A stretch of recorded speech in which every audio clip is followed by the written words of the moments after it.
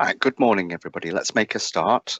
So good morning and welcome to our reports and data analysis webinar. The session is going to last about 15 minutes and there'll be time for some questions at the end. Everybody will be remaining muted during the session. So if you want to ask any questions, if you wouldn't mind doing that through the conversation on the meeting itself, and then I'll answer any questions at the end of the session. If we don't have time to answer any questions that have been popped into the chat, then we'll send the email out with the copy of the recording at the end with any answers to the questions that came up during the session.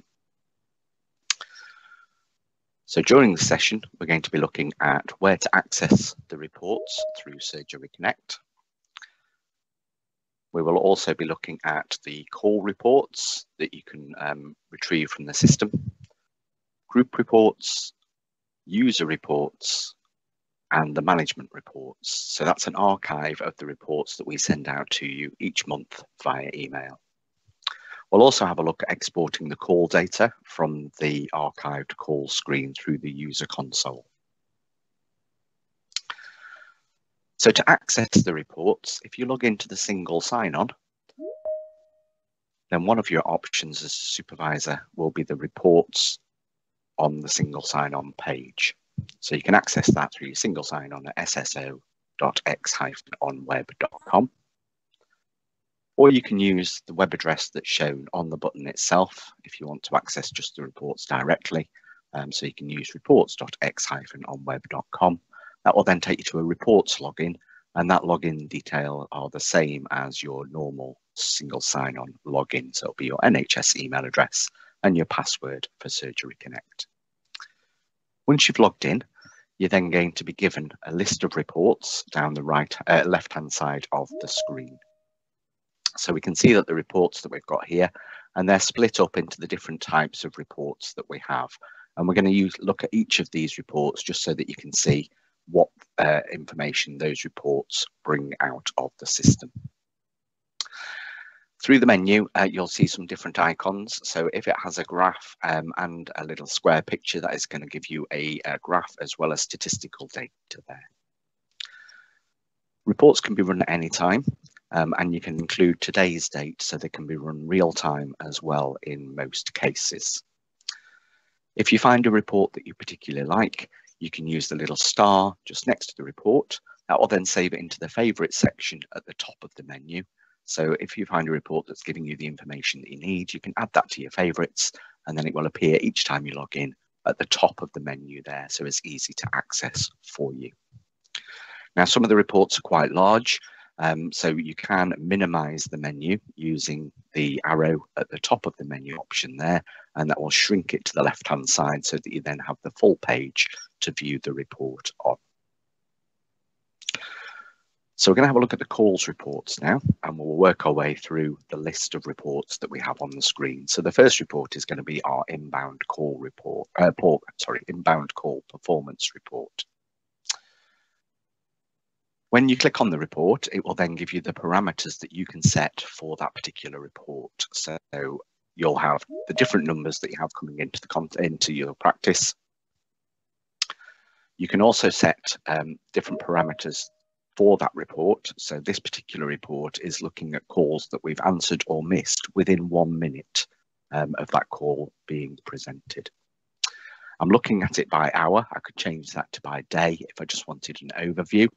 And at the moment, I'm looking for the whole month of February to see what happened as an average over the whole month. If I then click Generate Report, it will then bring the data up onto the screen for me. And you can see now that that data has been split up by the hour, and it's showing us what calls have been answered within 1 minute and what percentage of your total calls that is, and also which calls have been missed or answered outside that timescale. And you could change that timescale just by changing the parameters at the top here, and that will go up in 1 minute increments all the way up to an hour there for you. Okay. You can export any of the reports, so you'll have a little export button on each report once it's been run, and that will export it into a CSV format, which you can then use your standard spreadsheet viewer to manipulate that CSV file. Each of the columns is also sortable within the report. So if you can see the little white arrows at the top, at the moment this is sorted obviously from lowest to highest. If we were to click on the arrows, it would reverse the sort and start it with the midnight on this one. The next report is our inbound call stats report. So this is a graphical report. So as well as getting the data within the table, it will also show you in a graph. Again, you can change the parameters across the top. So I'm looking for 4 days in February. And when I've generated the report, it's then showing me the average call duration within that hour. So if I look between 9 and 10, I had one call in, which was 1 minute 23 seconds long. So that is obviously my average call duration. Between 10 and 11, I had 6 calls with a 1 minute 6. So my total call duration was 6 minutes 33. The next report is the inbound number overview report. Now this report will separate the numbers coming into the practice. And if we've given them a name through the Xflow and allocated that number in Xflow, then you will see the name of that number here. So we've got the main number for this particular practice. Any numbers without names obviously haven't been allocated on the system. So they are numbers that have been brought over to Exxon but don't necessarily haven't been renamed, and they may not have a call flow. So you might find that you're missing calls through numbers that we haven't set up or finished the setup on. This is also going to show you your inbound calls for each number that you've got there, and then your percentage of answered, missed, and unabandoned. So an abandoned call is when a call has dropped before it's joined the queue. So that might be a patient that's rung up, heard the surgery name, realised they've rung the wrong number, and then put the phone down. You might also find abandoned calls before the practice opens in the morning. So people trying to ring up just before the lines open, trying to get into that queue before it's opened. A missed call has been dropped when it's actually reached the queue. So that would mean that the patient has listened to your inbound call message and then gone into the queue. It may even be allocated for someone to answer and be ringing on a phone, and then the patient's put the phone down or the call has dropped out. Okay. So abandoned calls, not much you can do about those, but the missed calls, those have been patients that you have the opportunity to answer. The next report is a menu selection report. Again, I've run that for the whole of February. You could run it for a day, and you can run it for the current day if you want to. And that will break down any menu options that you have within your Xflow. So if you're asking your patients to press 1 for appointments and 2 for general inquiries, it will then break those button presses down and show you how many times that selection has been made through that particular menu option. Next, we're moving on to the group reports. So this is a group overview report. Again, it's looking at the groups that you have set up on the system and then the call division between those groups. So obviously we've got the vast majority of our calls coming into the main number, and then we have a few other calls coming into the different areas. And again, that will show you in a graphical as well as a statistical format.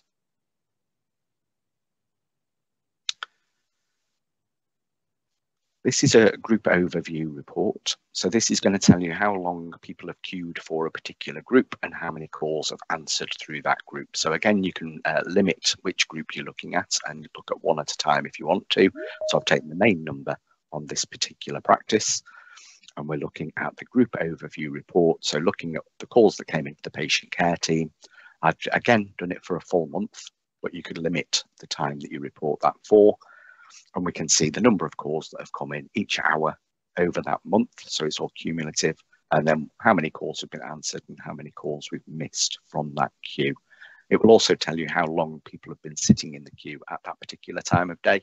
So if you find that you've got very high queues at a particular time of day, that would be the time to be looking to see if we can get more resources onto the phones.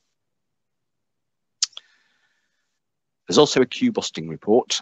So if you have queue busting on any of your queues, you can then pick that, again, setting the parameters across the top to see how many calls were in the queue, how many calls were queue busting in the queue busting queue when it was active, how many calls the queue busted, so how many people opted for that queue bucket option, and whether those callbacks were made and accepted by the patients.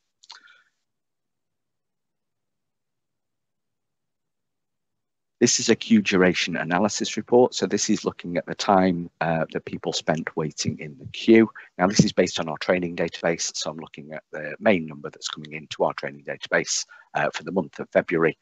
And I should expect, because we're on the system when we're making the calls, all of our calls, or majority of our calls, were answered within 1 minute. So they were all answered under 1 minute, just the one answered between 1 and 5 minutes. But it would then break down your queue for that particular queue to show you your answering within 1 minute, 1 to 5, 5 to 10, or over 10 minutes. Within the user reports, that will break it down to an individual user level. So again, I've run this report for the training team. It's a monthly report that I've run, so I'm going for the whole of February, and it will break it down to the individual users, show you how many times the system has targeted them and how many times they've actually answered those calls. So it will also show you where the individuals are missing calls here, and how many outbound calls were made and connected as well. This is a user state timeline report, and this is another report that can be run in real time. So again, I've run it for the training team, and I'm looking at our appointments group. So within that group, it's then got the users for the group, and it's showing me when they change status. So when we go into Do Not Disturb, or whether we go into outbound calls only. So we can see that we've got times across the top. So those are the hours of the day. So from 9 o'clock, I was in Do Not Disturb.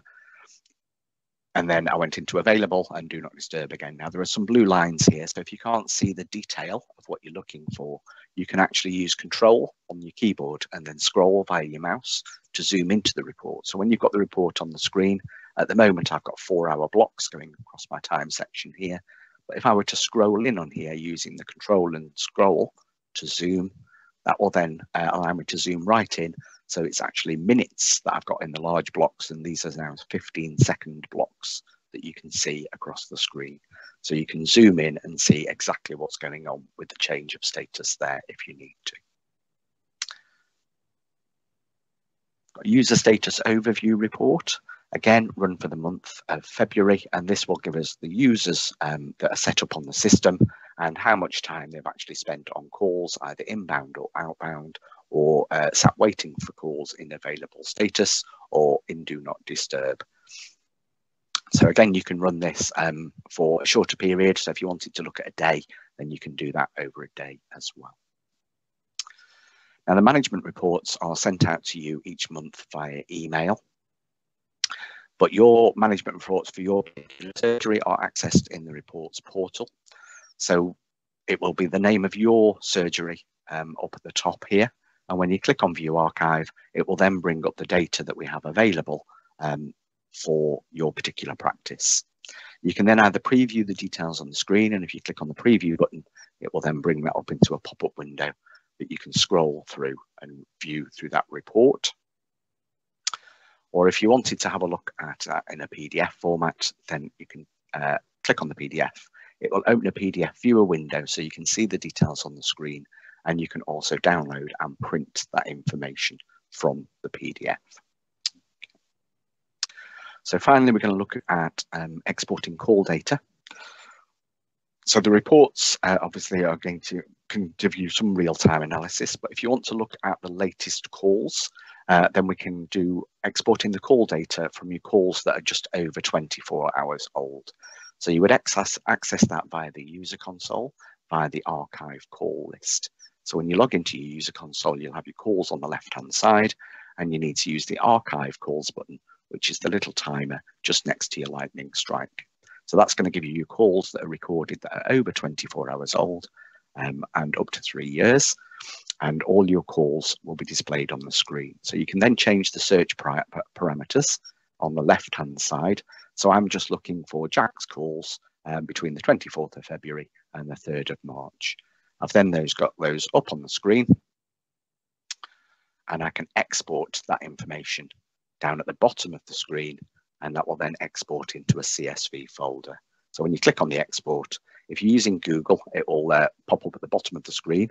The report will be called Call Export, and then it will have the dates that you want to actually see that report. So it will name the report with the dates as well. You can either open that from the bottom of the screen, or if it doesn't show up at the bottom there, if you go into the search function on your PC and look for your downloads folder, then your call exports will be in that download folder. Okay, so that's then a CSV folder that you can open using your own spreadsheet viewer. So we've had a look at accessing reports either through the single sign-on or directly through the reports. We've looked at the call reports, group reports, user reports, and management reports that are available in the archive. And we've had a look at exporting the call data through the archive calls list on the user console.